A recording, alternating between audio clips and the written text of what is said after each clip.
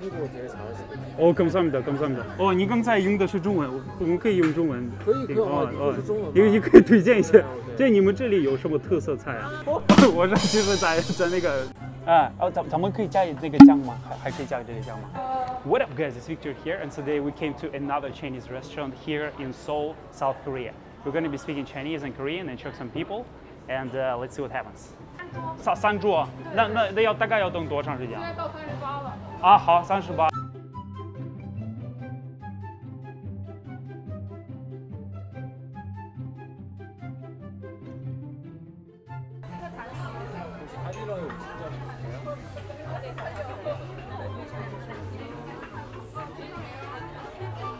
喂。저 아빠들 주문하는 거예요? 한국어 되게 잘하시거든요. 감사합니다, 감사합니다. 你刚才用的是中文，我们可以用中文。可以，是中文。你可以推荐一下，这你们这里有什么特色菜啊？我不可以。不可以特色菜，好。我们要订什么？我的女朋友来决定。中国我也잘하세요。就中国인이에요。我是中国人。我是就是在那个，我是哈尔滨人。是吗？东北啊。你是哪里啊？我也是中国人。我也是中国人啊。我青岛，我是中国人。青岛啊！我开玩笑，我是俄罗斯人，俄罗斯人，我是俄罗斯人。맞아요。那在这里待多久啊？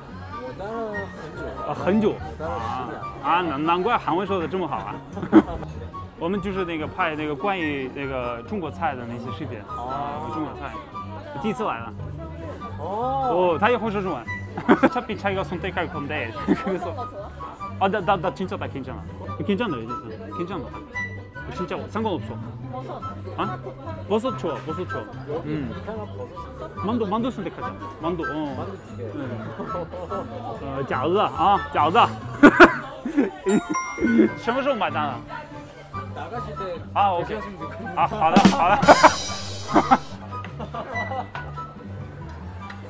세팅하고 집에 감사합니다.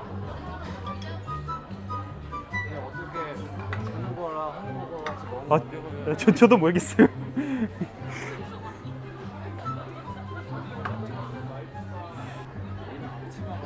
네, 감사합니다.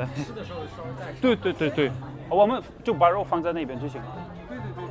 那个不好意思，就是我们要把所有的肉都放在这里，然后还是一点点的放。可以了，因为它算30秒就可以了。行要在中国的火锅，所有的东西放，不是这。人多的话，你可以一起都放里，一人一口就没了。好，谢谢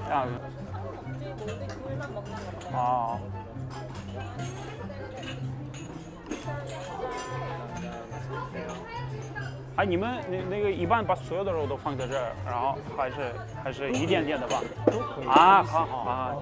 好，明白还是那个加水也不行啊？我给你。这太辣了是吗？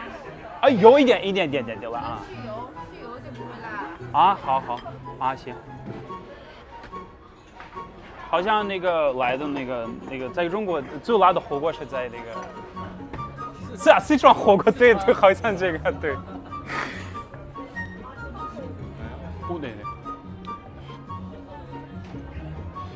네. 약간 괜찮아요. 한국어 너무 잘하시네요. 근데 한국인 같아요, 완전. 왜냐면 그 중국인들이 한국어 할 때 약간 말투나 이런 발음이 약간 좀 이렇게 정확하지 않을 때가 있는데 완전 완전 한국인이에요, 완전. 표정이나 뭐 말투나 완전 한국인이시네요. 네. 그럼 이거 불 좀 줄여달라고 할까? 네. 어떤 거? 불? 咱们烧一点火可以吗？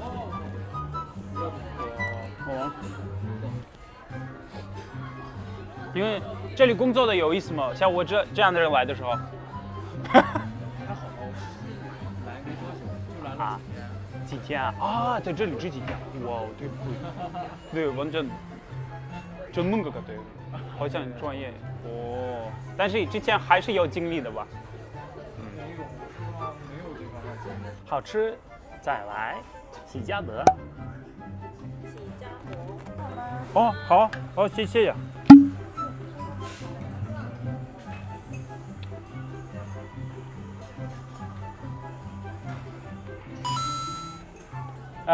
咱们可以加这个酱吗？还可以加这个酱吗？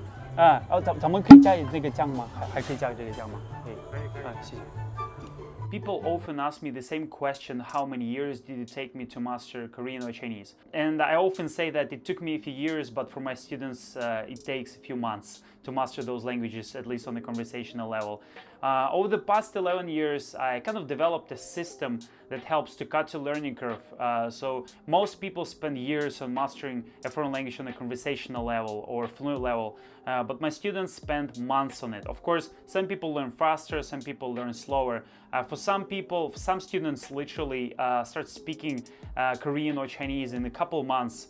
Others start speaking in 5 months. Still, on average, it takes a few months, till like 3 to 4 months to go from zero to conversational with my new system that I developed. Every single day when learning those foreign languages, I was digging deep into the research about subconscious mind and about how brain works, and I was experimenting. And as for now, I already helped students from 6 countries to acquire those languages on a conversational level. Some of my students are pretty advanced right now. They started as a beginner in Chinese language, and now they learn Chinese in Chinese, so they don't even use English when learning Chinese right now. So basically everything is possible with the right system, with the right method. And most people went through the traditional school system where you're supposed to cram everything, where you're supposed to cram so many rules and so many words and stuff like this. And with my system, it's fun, it's entertaining, at the same time it's really challenging and interesting, and it will change your life. If you want to master Chinese, Korean or Russian, if you want to